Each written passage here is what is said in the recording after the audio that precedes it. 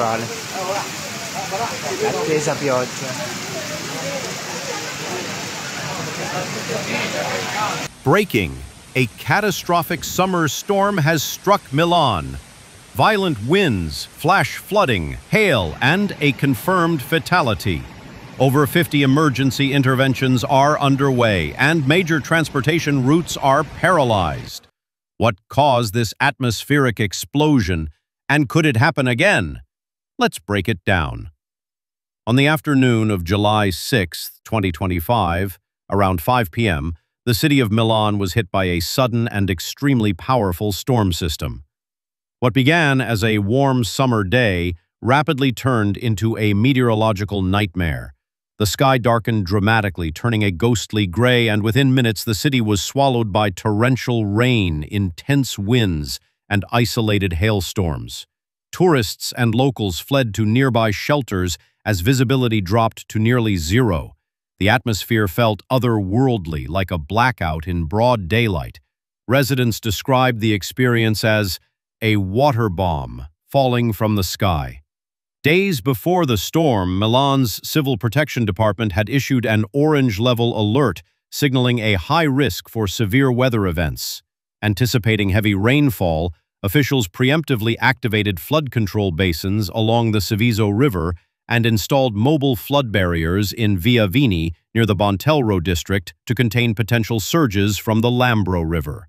Despite these preparations, the sheer force of the storm overwhelmed many defense systems. The scale and suddenness of the downpour exceeded even the most cautious forecasts. In less than an hour, 35 to 50 millimeters of rain fell in the Milan metro area, with Piazza Duomo and the western districts hit hardest. Streets became rivers. The sewer systems backed up. In some areas, rainfall rates topped 60 millimeters per hour, a threshold associated with extreme flood risk. In the Rovereto Coninduno district, tragedy struck.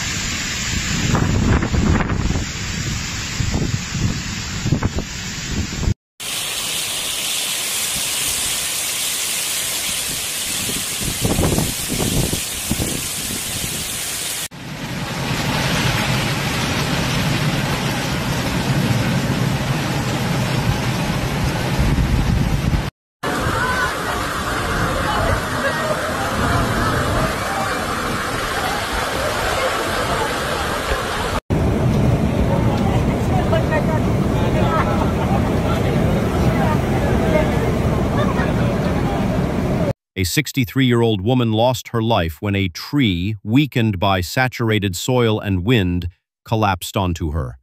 She had been walking with two companions, both of whom were injured and hospitalized. In total, Milan's emergency services carried out over 50 critical interventions, with many more requests queued. Crews responded to toppled trees, unstable scaffolding, downed power lines, and billboards ripped from their posts. Meteorologist and civil protection official Marco Granolin monitored storm cell trajectories in real time.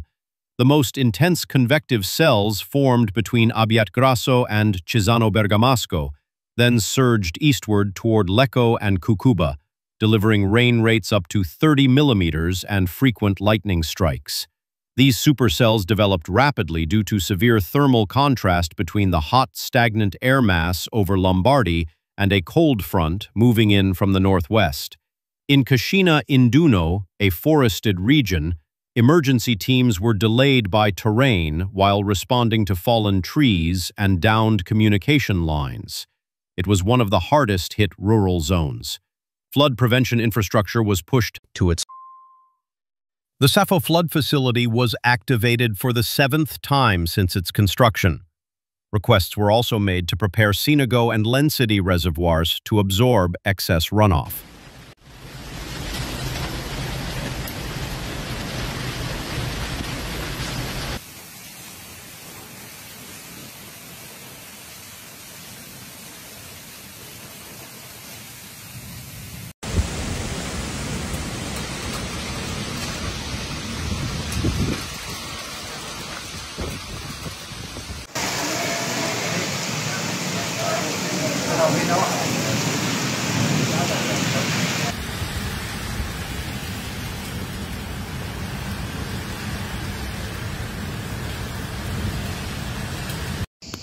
Il cielo di Milano non promette nulla di buono, siamo in attesa di un nubifragio. Osservate proprio la chef cloud, ovvero la linea di demarcazione.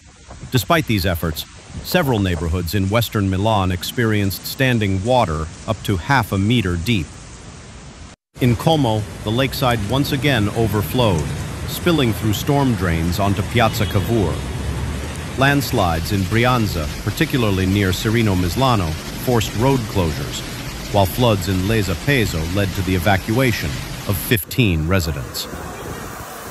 13 flights into Bergamo and Linate were diverted, 9 rerouted to Bologna, 3 to Malpensa, and 1 to Verona. Rail traffic was also paralyzed. A regional Italo train halted near Melegnano, possibly after a lightning strike.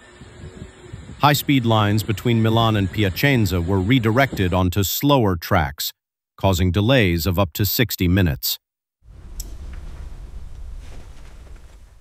Technicians from RFI rushed to restore service, while stranded passengers were transferred to backup trains heading north.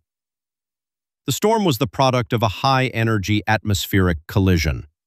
A dome of hot, humid air trapped over northern Italy for days collided with a cold Atlantic front. The result?